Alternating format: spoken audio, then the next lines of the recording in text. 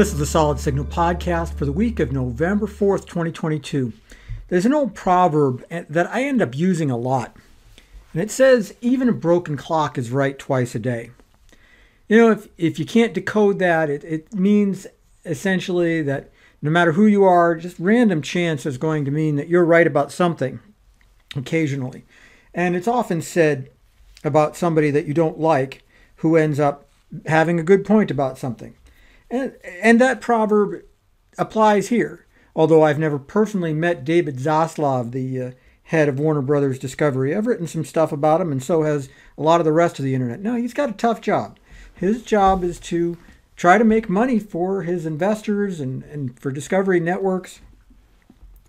And he's doing that by cutting a lot of popular stuff. You know, you've probably read it, and if you haven't, check out the Solid Signal blog. You know, he shelved a Batgirl movie that was essentially finished. He's canceled a lot of shows.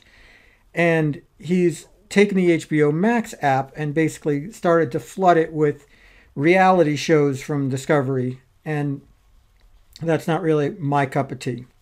Well, the big news last week, and I'm probably not telling you something you don't know, is that the axe fell on Westworld. Westworld, the HBO series, it's actually been kind of on and off for, I want to say, about 6 years now, and has made its way through 4 seasons.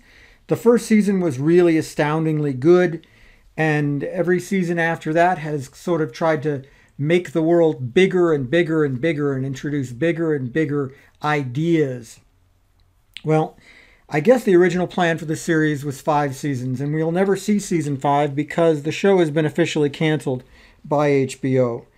And here's a case where, like I said, even a broken clock is right twice a day. Now, you're going to read a lot of things on the internet, if you haven't already, about how unfair this is and how Zaslav is gutting HBO Max and how the idea of prestige television is getting flushed down the toilet. And those are somebody else's words, not mine, by the way. In this case, I actually agree with the guy. And it's not because I didn't like season 4 of Westworld.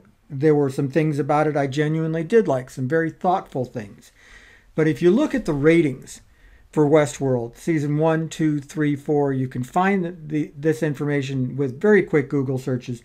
You'll see that season 4's ratings were a tiny sliver of a fraction of what season 1's were. And it begins to look like the only people who really care about Westworld are the people who write blogs about Westworld.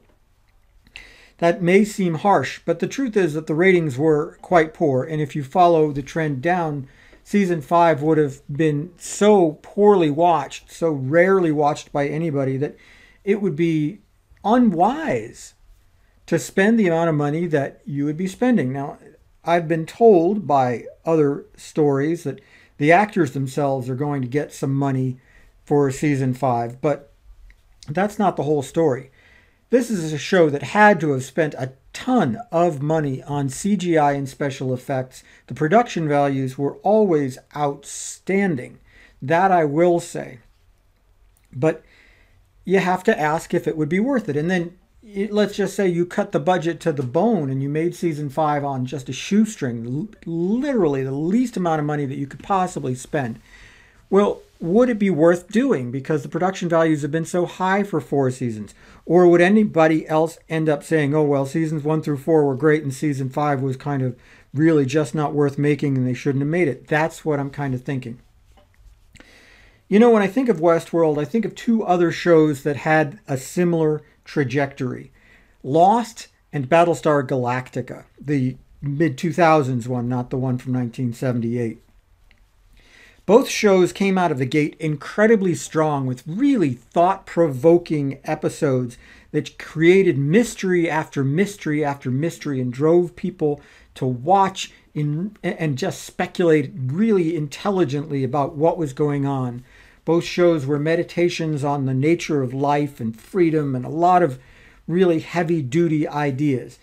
And both shows tried, with each subsequent season, to expand their worlds to the extent that both shows, by the time they ended, were showing that it was impossible to maintain any sort of consistent logic.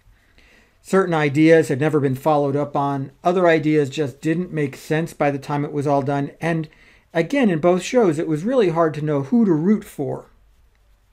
Because even though you had a lot of the same actors, they had changed so much, gone from good to bad, bad to good. And that's an interesting thing to do with your heroes. Because, well, it's kind of the way things work in life as opposed to the way things work in TV. It adds complexity, and that's great. But it does not necessarily make things watchable. Conventional wisdom says that both the last season of Lost and the last couple of episodes of Battlestar Galactica were a total train wreck and were not worth watching. And in fact, that the last couple of episodes of both made the entire series so much worse for the fact that they existed. And is that really what we wanted from Westworld? No. Season 1 of Westworld, like I said, was really good and thoughtful and had a lot of stuff going on. And I think Season 2 even had a lot going on that kind of worked off of Season 1. But let me tell you, by the time you get to Season 4, you're talking about minor characters having major roles. You're talking about just this mysticism, and it began to collapse in upon itself. When I watched the season finale of Season 4, I will say I felt like that was the end, and I would be okay with it being the end. It was a decent stopping point. And I don't know what they would have done with Season 5, but it's okay that I'll never know. Maybe they'll turn it into a book or something, and if that's the case, maybe it'll get the kind of treatment in my imagination that it truly deserves. One last bit, and I always like to put a bit of disclaimer in here, because the last thing that I'd ever want to do would be insult anybody's hard work. Jonathan Nolan and Lisa Joy, who created Westworld, and the many hundreds of talented artists and actors and production staff who created the show deserve tons and tons of credit. They all did something I personally couldn't do. And here I am with my little podcast kind of picking on them. And I know that doesn't necessarily come off as fair. But I'll say the same thing that I said in my podcast about the House of Dragons, which is that you really only have this boldness, this feeling like you have to pick on something when you do really care about it. So to the producers and creators of Westworld, you made me care about it. You did. And I'm sorry that you won't get the chance to completely, fully realize your vision. But I do see where it was a smart business move. And sometimes you just have to make smart business moves. Anyway, that's about it for the Solid Signal podcast for this week. Do me a favor, like and subscribe, makes me look good to my bosses. Read the Solid Signal blog, blog.solidsignal.com, and shop at solidsignal.com. That's it for the Solid Signal podcast for this week. I'll see you again next week.